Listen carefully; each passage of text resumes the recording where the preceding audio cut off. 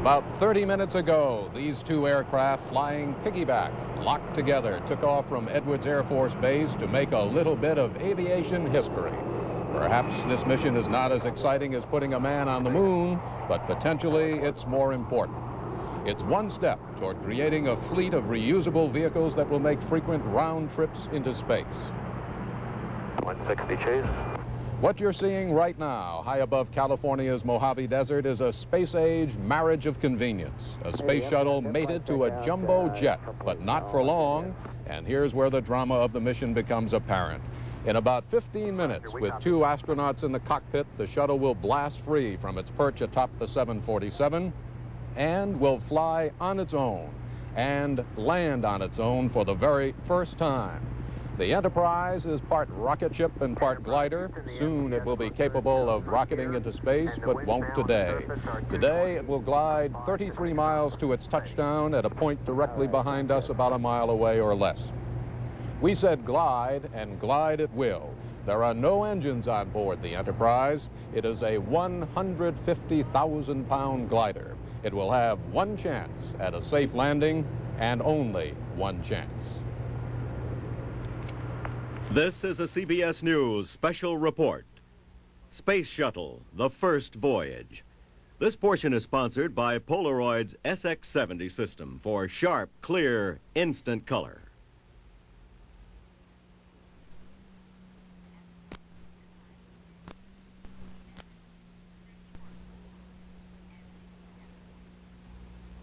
Polaroid's SX70 Alpha 1, the only camera of its kind in the world. Focus and frame. Close-ups, time exposures, backlight. The SX70 system will work out virtually any picture you want automatically. Sharp, clear SX70 colors come up in minutes, and the picture you want is yours. Polaroid's SX70, the only folding single-lens reflex camera in the world. Hey, look real cool in that old-fashioned bathing suit, Grandpa. I'd feel cooler with some good old-fashioned lemonade. Country time, Grandpa? Country time. Country time lemonade flavored drink mix, eh? Natural lemon flavor. Not too tart, not too sweet. That's the taste of good old-fashioned lemonade. Well, you ought to know. Country time. Tastes like that good old-fashioned lemonade. Here again is Morton Dean. Good morning, and it is a beautiful morning out here on the Mojave Desert where Edwards Air Force Base is located. The searing desert temperatures have not arrived as yet. It's about 80 degrees. There are some puffy and stretched out clouds in the sky, but nothing that will or is expected to obliterate our view or is expected to endanger this flight in any way. Let's take a look right now at an artist's conception of what we'll be seeing in real life in just a few minutes from now. This is what the separation is expected to look like. The shuttle on top of the 747 flying at about 21,700 feet and popping off the top of the 747 like a cork popping out of a bottle of champagne. The 747 will roll left and down, and the shuttle will roll to the right as the two spacecraft, or aircraft rather, try to separate and get out of each other's way. With me today is a familiar face to all of you, I'm sure. Leo Krupp has been an advisor to CBS News ever since the beginning of manned space flight. And Leo, that may make you sound a bit old, but it's been a short season and we were all around back then. And Leo has also been around since the beginning of tests and when first they began to analyze this space shuttle. He's a research pilot for Rockwell International, the people who have constructed this shuttle. And I bet, Leo, you've been in simulators on simulated flights as often as the astronauts have. And my question is, some people say this shuttle will fly like a rock, and others say it's going to fly something like a DC-9. What's your view? It's going to fly like a conventional airplane, Martin. We look forward to a very successful flight, and should be no problem at all. The airplane should come down good control just like an airliner, and he should make a good landing in his program landing touchdown area. I think we ought to remind our audience there are, or will be, 51 engines on board when the shuttle goes into space. It is not going into space today, and it has no engines. It is flying like a glider. The shuttle is called the Enterprise, and it's named after the spaceship on that popular television show Star Trek. in the Enterprise today, there are two astronauts, not Captain Kirk or Mr. Spock, but Fred Hayes and Gordon Fullerton. Both are experienced test pilots. Fullerton hasn't been in space before, but Hayes has been there aboard the trouble-plagued Apollo, which didn't make it to the moon and almost didn't make it back to Earth. Richard Wagner takes a look at what the astronauts did earlier this morning and at some of the things that are going on here today at Edwards Air Force Base. The early morning activities of astronauts have become as familiar to us as the rituals of actors preparing for the first curtain. Fred Hayes and Gordon Fullerton did not disappoint the groundlings this morning. As always, there was the obligatory breakfast before the cameras. It seems to comfort us that our spacemen go about their lofty calling undisturbed by the pangs of hunger. After the juice, steak and eggs, and coffee, the astronauts moved on to scene 2, shaking hands and waving in the pre-dawn darkness before proceeding on to the Enterprise. The improbable combination has proven it can fly in the mated configuration. Hayes and Fullerton, hard-hatted against any last-minute unprogrammed incident, climbed up toward their orbiter to find out if it can fly as well alone. Shortly thereafter, as the sun came up, some of the thousands of spectators, many of whom spent the night here, got themselves ready to watch the flight.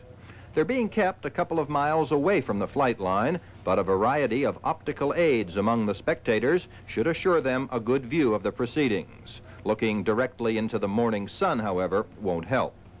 A better view will be had by an assortment of celebrities clustered in tents down by the runway where the Enterprise is to set down. There are singers, actors, and a variety of politicians, among them California's Governor Jerry Brown. Brown, asked if his recent espousal of the space program didn't mark an end to his espousal of the era of limits, didn't think so. No, it's marking an evolution of the era of limits. The planet is limited, and that's why it's so important that we expand beyond. The Space Shuttle Enterprise is, of course, named for the Starship Enterprise in the television series Star Trek. Dedicated Trekkies among the spectators here kept looking for Mr. Spock or Captain Kirk. But if they're here, they're keeping a low profile. Richard Wagner, CBS News, Edwards Air Force Base. And those are the airplanes. That's the shuttle sitting atop the 747.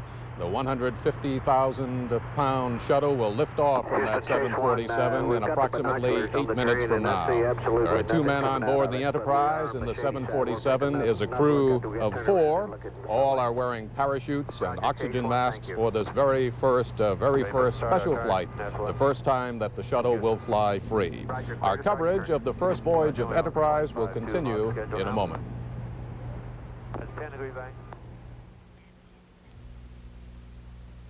It's here, the simplest camera ever invented. Not yet. Polaroid's new one-step, because you never focus. The only thing you touch is one button. Now.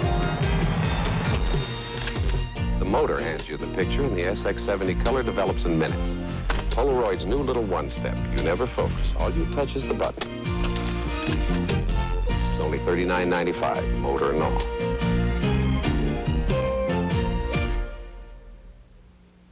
Remember our first kiss? And my parents' front porch. You, me, the moonlight, and your dad. Even if you wear dentures, keep every kiss special like the first with today's anti-odor Polident.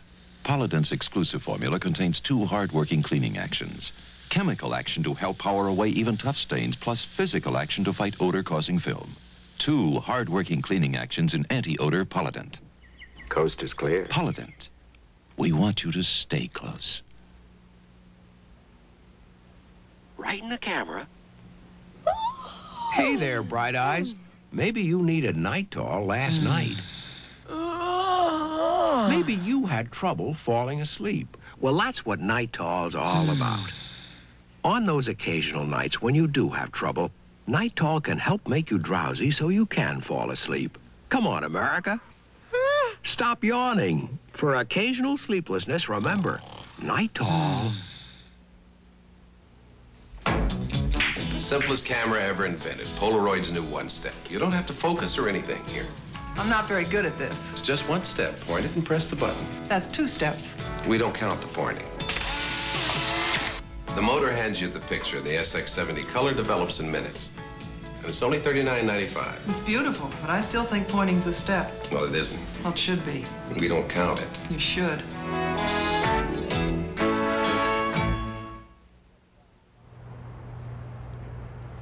We're just about 5.5 minutes away from separation, and everything is going according to plan. Everything looks just beautiful here at Edwards Air Force Base and over the Air Force Base. This is a rather unusual picture for us. We've seen this combination fly on 3 previous occasions, but as we said earlier, this will be the first time that the shuttle will fly free.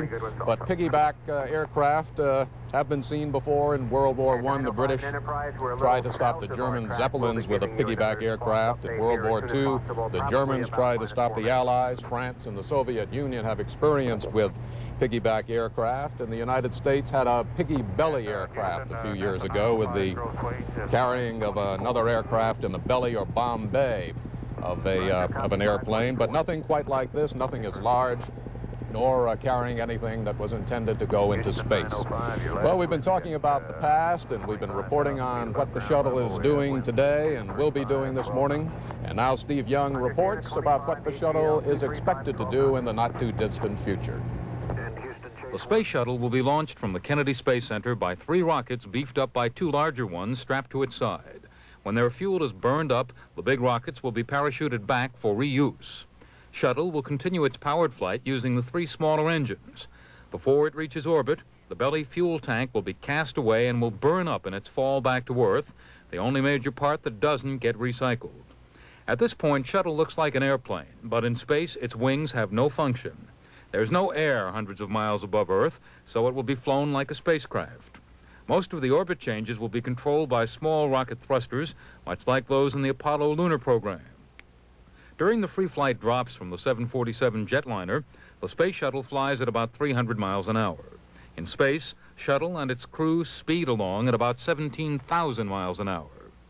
Comparing the cargo space in present rockets to the orbiter's big bay is like comparing a guppy with a whale. The hold is 60 feet long, 15 feet wide, big enough for a 65,000-pound payload, and all of it can be exposed to space by swinging open huge doors. Shuttle can perform many missions. It can carry aloft a manned space lab, bring up new satellites, and bring old ones back to Earth for repairs. The space agency says it expects each shuttle to provide versatility, low cost, and a lifetime of about 100 missions. Leo Krupp, we're about 3 minutes away from that separation. What is Fred Hayes and Gordon Fullerton, too, in the shuttle going to feel when that shuttle suddenly lifts off from the 747? Well, they'll feel an acceleration because they will get about a 3/4 of a G increase in acceleration. And also, Fred will be holding in a 2-degree nose-up pitch command, so the orbiter will start its pitch up, and as soon as he can, he'll roll right to make a good separation clearance so he can start pushing over and doing his flight test plan. Leo, I think the other night you said it much more colorfully when we were talking at dinner when you said that it'll feel like getting hit in the rump with a baseball bat, and you even embellished a little bit on that. So there will be a jolt when they blast free. They'll definitely feel a thump and an increase in acceleration. Once it is free, it will fly about... 2, 1, mark. Okay, that's about 4 minutes then to separation. Once the aircraft do separate, the shuttle has about a 33-mile-long course to run. It should take about 5 minutes and 10 seconds. Pre-programmed push over altitude.